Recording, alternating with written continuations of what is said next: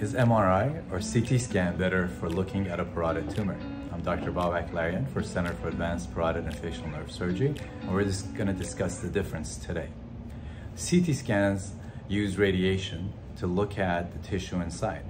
They mostly delineate the bones really well. The soft tissue, still they look at it fairly well, but not quite as well as the detail an MRI can give us. MRI doesn't use any radiation, it uses magnets and polarity. And it's a wonderful tool in looking at the detail of the soft tissue, not the bone. MRI doesn't show bone so well, but it does look at the soft tissue really well.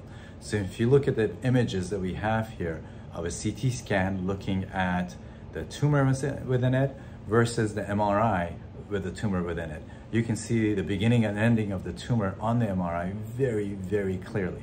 So if you want to know the size, shape, and dimensions, where the tumor is, where it is in relation to other structures, muscles, blood vessels, and so on, you're going to get a much better picture with an MRI. So MRI is a preferred test for looking at tumors of the salivary glands, specifically of the parotid.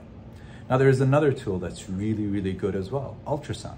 So if you have a tumor that's superficial and fairly on the surface, you can use an ultrasound, and that can delineate a tumor very well too, probably better than a CT scan.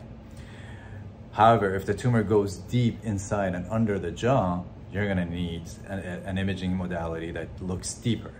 Both CT scan and MRI look deep also, but the MRI also gives you more details. So when a patient comes to me, if I see them in the office and I see and feel the mass and feel it's superficial, I'll do an ultrasound myself in the office and look at it.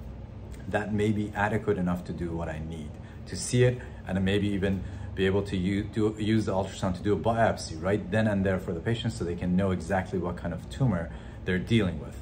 Because there's a multitude of tumors. There's 15 benign types of tumors that happen in the parotid and 20 cancers that happen in the parotid. In addition to lymphomas and cancers coming from other places. So looking at imaging really helps begin the process of figuring out what you have and what we have to do to deal with it. If the ultrasound is not adequate enough or the tumor is going too deep, once I see the person in the office, then I'll order an MRI. Rarely I'll get a CT scan if I think the tumor is sitting next to the bone, all the way up in the skull, and then I have a feeling that the tumor may be eating into the bone, so in cancers that are aggressive. So sometimes I'll order a CT scan as well, but that's when I have concerns about the bone and the integrity of the bone.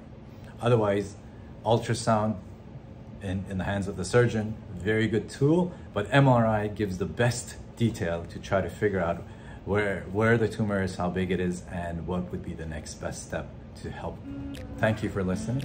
If you find this video helpful, please leave a comment. If you have any questions or concerns, I'm happy to communicate with you. You can leave your questions with me, or you can come on our website. There's a lot more detail about parotid and salivary gland tumor.